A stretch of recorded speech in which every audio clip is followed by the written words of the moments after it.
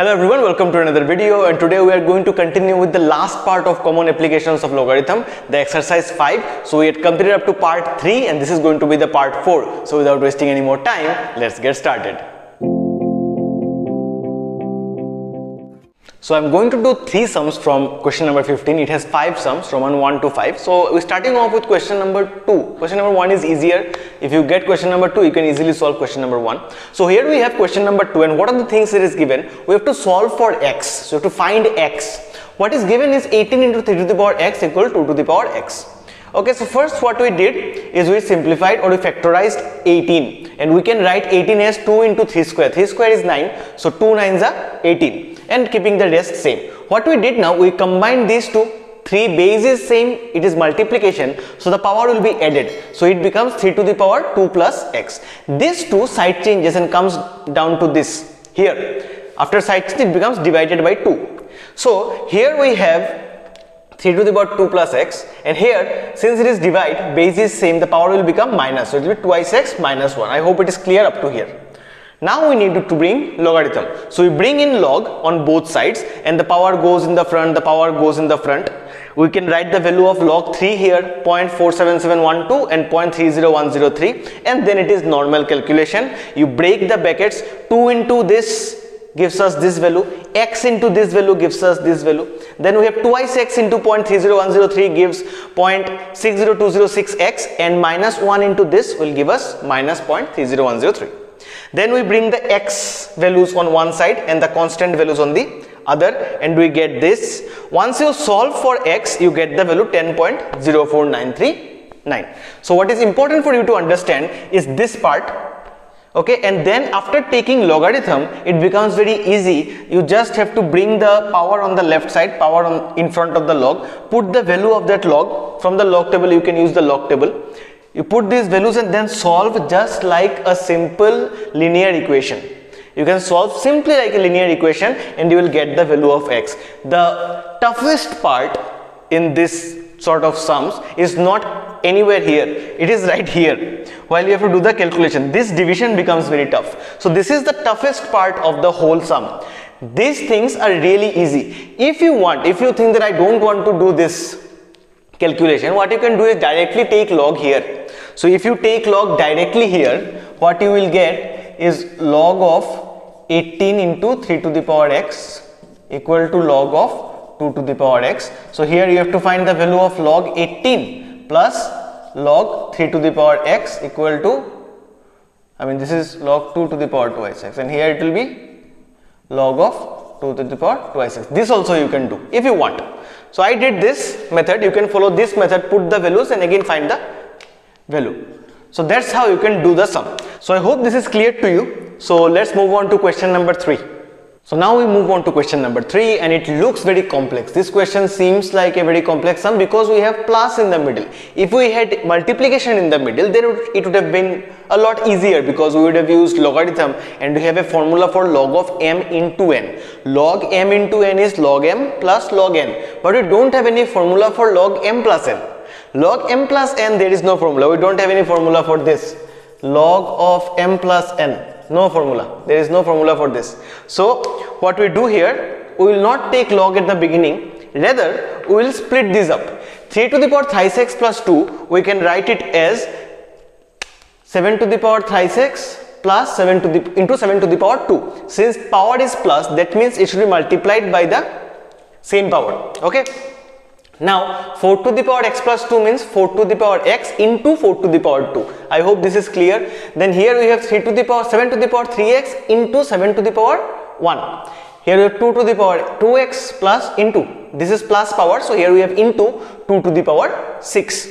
Very simple. Now what we do, if you look here, we have got 7 square is 49, and this one we write the same. Here 4 square is 16, this one we write the same. Here 7 we write, and this power we write the same. Here 2 to the power 6 is 64, and this part we write the same. So every number with a variable as the power, we keep it the same. Okay, we don't do anything with that. Now next part is we bring these things towards the same side. 7 to the power thrice x, 7 to the power thrice x we have brought towards the LHS, and 4 to the power x and this 2 to the power twice x we have brought to the same side. So this one we have kept the same. 4 to the power x, if you look here, 4 to the power x means 2 to the power 2 whole to the power x, because 4 is 2 square. This one we can write 2 to the power twice x. So that's why what I have done, I have changed it into this. 4 to the power x becomes 16 into 2 to the power twice x. This conversion I have done here. So now that we have these things common, we can take this as common. 49 minus 7 will be 42. Here we have 2 to the power twice x common, and we have 64 minus 16, which will give us 48. Now 42 and 48 we can cancel by 6. So I have done it directly here. It has become 7, it will become 8. So we have 7 into 7 to the power thrice x. We have 8 into 2 to the power twice x. So here again base is same, so power will be added, thrice x plus this power is 1, thrice x plus 1. Here 8 can be written as 2 to the power 3. So I have written 2 to the power twice x, and since this can be, I am just writing this part, okay. 8 into 2 to the power twice x means 2 cube into 2 to the power twice x. That means we can write 2 to the power twice x plus 3. This thing we can do. This is exactly the thing I have done right here, okay, from this step to this step. So this step goes like this, okay. If you are confused, then you can do these steps in the middle. So now what happens, we have a single number with the power, now we can take the log. So we take the log on both sides. The power, this power and this power will come at the beginning, so they have come at the beginning. Then we get the value of log 7, put the value of log 2, simplify the whole thing and just solve like a normal linear equation, and you will get the value x equal to 0.03. So this part is known to you, linear equation solving is known to you, so I am not emphasizing much on this. You must be aware of this. Just see how to construct the sum, okay. So don't be worried whenever you get these sort of plus or minus sign in the middle. Try to figure it out, you will get one pattern. The question will be set in such a way that you get a pattern, so you will always get a pattern. So this one, it forms this sort of pattern and it becomes easy to solve if you can follow the pattern, okay. So I hope you understood this one. Let's move on to the next question. Let's move on to the next part, which is question number 5, a very easy sum. Here we have a multiplication. So since we have multiplication, we can use our formula of log m into n. We don't have any addition or subtraction, so there is no problem. So what we do in the very first step, we can take log on both sides. So what will happen, log of m into log of m into n. So what we can do is log of m plus log of n. Let me use this marker, it will be easier for you. This will be log of m plus log of n, and here we have log of 8, right? This is m into n. So what we do, we have this power, it comes to the front.